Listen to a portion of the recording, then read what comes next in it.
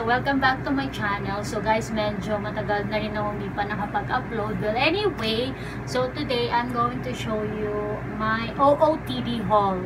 So, may papakita ako sa inyo mamaya ng mga pictures ng OOTD ko. Actually, yung mga OOTD na to, matagal na to sa closet ko. But then, again, ngayon ko lang, yung iba di ko pa nasusuot. Anyway, syempre, some of you guys will appreciate my style. Some of you, syempre, hindi nyo naman ma-appreciate kasi iba-iba naman talaga tayo ng type or ng trip sa the way we dress.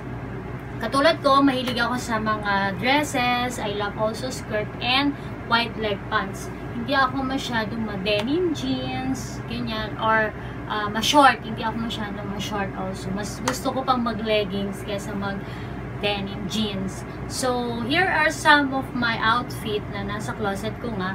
And, meron akong 3 tips na lang para hindi masyadong madami. First, syempre, pag mag-OOTD tayo, dapat comfortable tayo. And, syempre, importante na yun nga, komportable ka sa suot mo para kahit saang event or venue ka pumunta. Second tip is, lahat ng girl daw should have at least 1 or 2 black dress in her closet. So, third, siguro, if you are petite, kung maliit ka na yung height mo, hindi pala advisable na you will wear a wide leg pants kasi mas liliit ka din tignan. So, better na kung you are petite, laging may nakikita na skin sa'yo. Kunyari, magka-carrot pants ka or skirt, short, gano'n. So, yun yung mga tips ko sa OOTD. So, start na tayo. So, first is this leopard dress. Mahilig ako sa mga animal print na dress or top, ganyan. So, this leopard dress is merong slit sa side. So, pwede itong party dress, pwede mo itong pang party dress, pwede mo rin itong pang casual. If you will wear this as casual, you can put inner top. Okay? So, pwedeng black, pwede rin white para hindi siya masyadong formal. Yan. This is from H&M actually. So, sa mga damit, I'm actually size extra small or minsan small.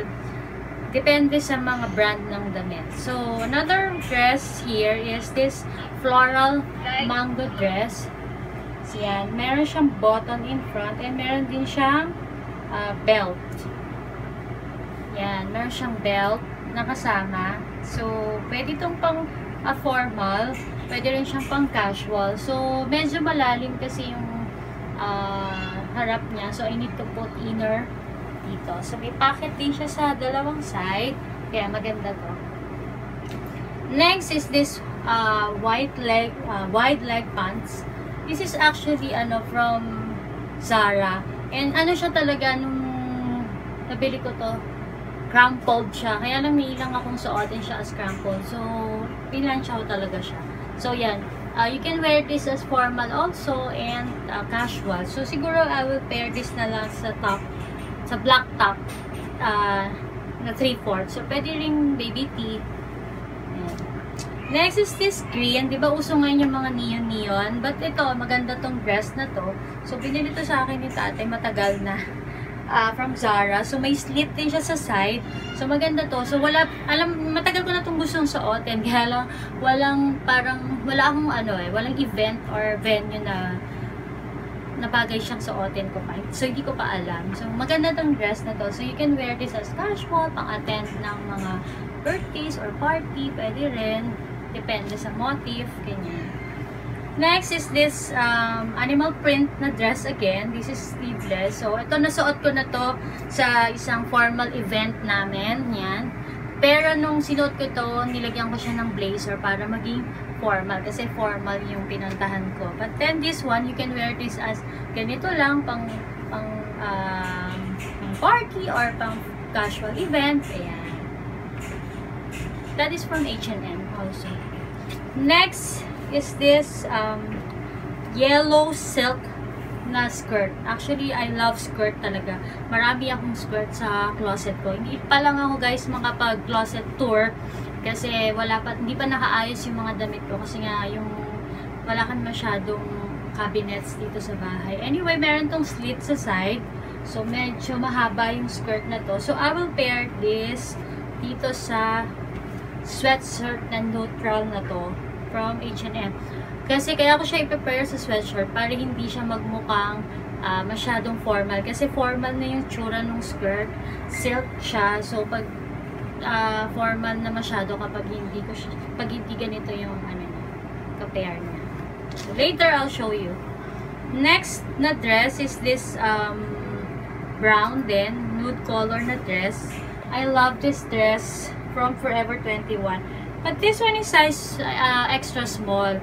Kasi nung sinukat ko yung small, medyo hindi siya fit. Pero ngayon na trinay ko itong extra small, medyo sumikip. Hindi ko alam kung lumiit yung dress or tumaba ako. Anyway, yan. Maganda tong dress na to. So, you can pair this sa rubber shoes or sa slippers, sandals, ganyan. Another dress is this one. This is formal talaga na dress. Ito formal talaga to. Pwede itong suotin as parang sa corporate attire. Pwede rin. But this one is masyadong ma-open dito. So, I will put inner, black inner sa loob. So, yan. So, pwede mo itong i-pair sa hindi naman sobrang high heels. Kasi guys, kapag daw magsusuot tayo ng super short na dress or super short na skirt, it's a no-no na i-pair mo siya sa high heels kasi magmumukhang nakalimutan mo pambaba or mag-pants or mag-short. So, dapat it's a no-no. Dapat kung mag-short-short tayo na skirt or dress, dapat sa flats natin siya i-pair or medyo konti lang yung heels. So, the last dress here is this one. Ito guys, I love this dress. Ito, polka dot na blue dress. So, meron siyang belt na naman. So, this is parang wrap around na dress. But this one is customized na dress. So, guys, pwede kayo mag-order sa akin. My size here is small or 0. I mean, extra small is 0. And then, sometimes, small ako or size 1. So, kung medium ka, size 2. Kung large ka, size 3. So, you can order ng ganitong dress kasi customized to sa hindi siya branded. Yan. Ang ganda nito. So, mamaya guys, I'll show you. Itatry ko lahat ng mga pinakita ko sa inyong OOTD. And don't judge me. So, guys, thank you!